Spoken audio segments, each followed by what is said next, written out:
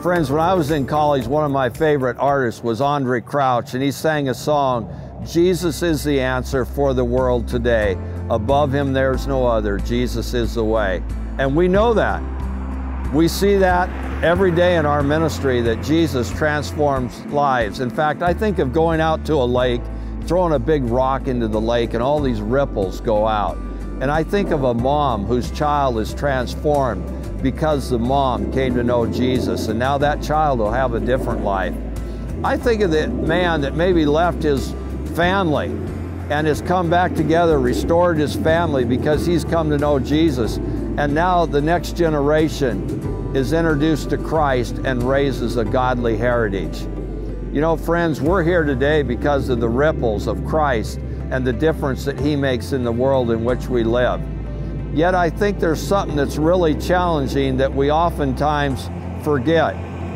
We forget that Jesus in His ministry always invited people to come unto Him. It was always an invitation, "Come unto me." He invited people. He never forced Himself onto anyone.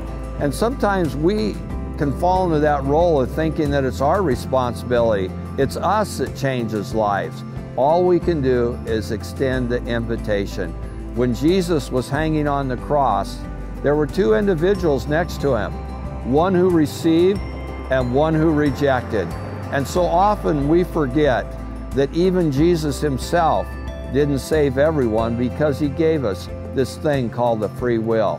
So our role is simply to extend the love and the message of the gospel so that people, when they're invited, will respond.